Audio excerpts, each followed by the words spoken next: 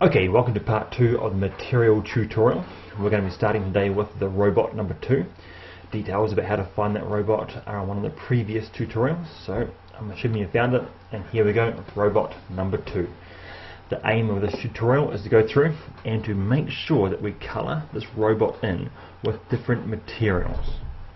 Right, to do that we will need 3 different materials on this robot. This is basically a modified version of material tutorial number 1. So the materials button is right over here. Click on that. Remember, sometimes there could be absolutely no materials here, so we click new and it goes to brand new material. We pick one of those materials and we're going to be calling this one here grey body, because that's basically the name of the body material we're going to be colouring this robot in. So here we go, grey body, and there we go. Now, because I want to just change this slightly, I'm going to actually change the grey body to a lighter colour. So I click on the colour button right there, drag it on up to a lighter colour, and I can make it a slightly greeny sort of colour, just cause. Okay, and the specular, that's the shininess of the object. I'm going to be changing that, not the colour, sorry, the intensity to make it real shiny. So the intensity of that shine is pretty high. And I'm going to also make the shine quite compact, so I'm increasing the hardness of that shine. Done. Oh, before I do anything else, I'm going to also make it smooth. See the button over here? Smooth. Change those chunky little lines into nice smooth lines. Good stuff. Right, then I'm going to be going through and making a brand new material. See the little plus button there? Now whenever I make a brand new material, it always copies the one that I had selected before. We're going to call it black plastic, because part of my robot is going to be black and a sort of plasticky colour. Enter, and that gives me a black plastic thing. I'm going to change the colour here to that bar at the side. I'm going to drag it on down, and I'm going to make it a slightly blue colour. And because it's plastic, I don't want to like a shiny plastic, I'd like either a muted plastic. So I'm going to drag the intensity of the specular down, and I'm going to decrease the hardness so it's a fuzzy look to it. Now I'm now going to go through and create my last material. Now what you can do, like I've got a material down here already, material number 1, that I was using before. I'm not going to use that one. You can use any material you want. I could press the plus button to make a brand new one, but I'm making this one here a metal. Now what colour metal do I want? Colour? I might sort of make it like a slight goldy, bronzy colour. Okay, so we can drag it around till we get the colour that we like.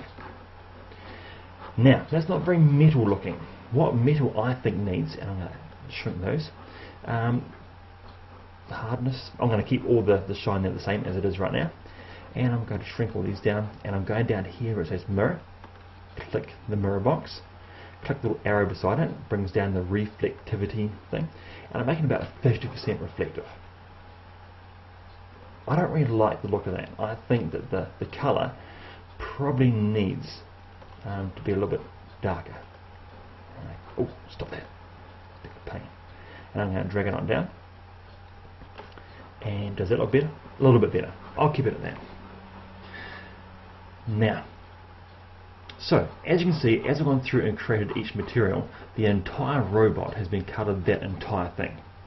There's a couple of reasons for that. See the box at the top?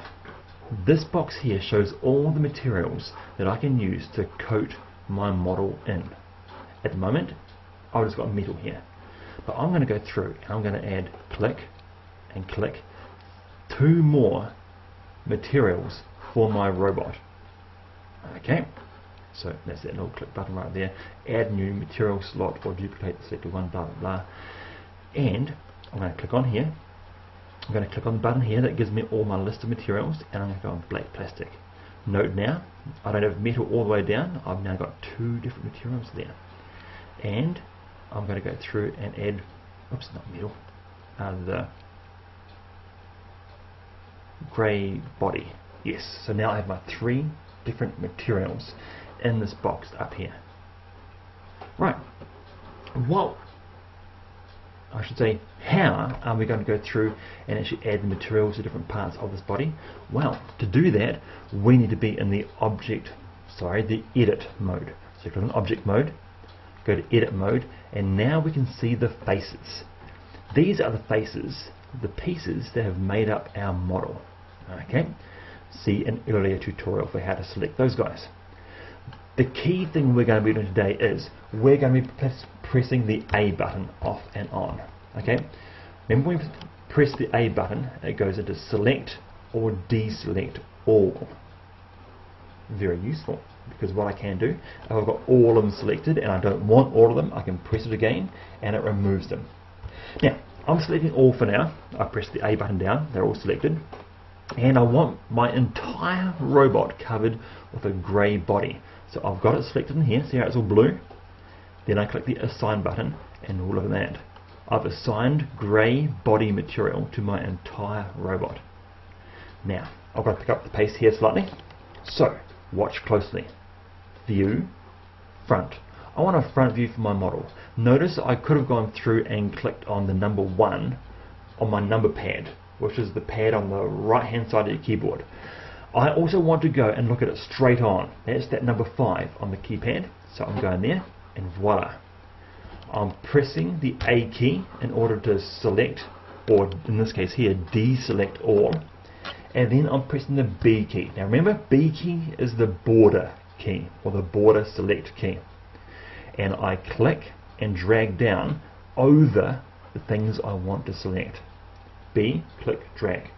I'm doing exactly the same for the boots down the bottom. B, click, drag. And now I have the hands and the boots selected. I then click on the metal, because I want metal boots and claws. And then go assign. It's as simple as that. Okay, now I'm clicking on the eyeball. Hey, wait a minute, something dodgy happened there. When I selected the eyeball, it actually went right out the back. You've got to watch out for this, stuff like that sometimes. What I can do to prevent that happening is, over here, beside the face select tool, which we're on at the moment, there's this thing here. If I click on that, it limits the selection to the visible. In other words, it won't let you select things that are invisible to you, i.e. out the back of the model. Now, you'll see up here already, I've actually gone and added this button here already, but let's go through and find the select more button by typing in select more. Then I find it and I add it. As you can see, I've already practiced a few times already, and I've gone and added extra buttons out here. What select more does is, if I go through and look at my robot's eyeball and hit the select more button, it actually doesn't select just the inside, it selects the next ring out. Select more again, selects the next ring out from that, and you can keep on going and going and going with that. I'm going to be going through and changing that eyeball into black plastic. Ping. And as you see now, our faceplate has now been selected with that colour. You can go through and do whatever you want, okay, with whatever colours you want, okay, and go through and put whatever you want on there. So anything and colour it in. Okay, just by hitting the colours and the assign buttons. Completely up to you about what you do with your colours. Right, let's see how this looks. I'm just going to drag this light bulb this way a little bit, just because I want to see the light from the front. I'm going to press the render image button, just to show what our robot now looks like in its current form. Excellent.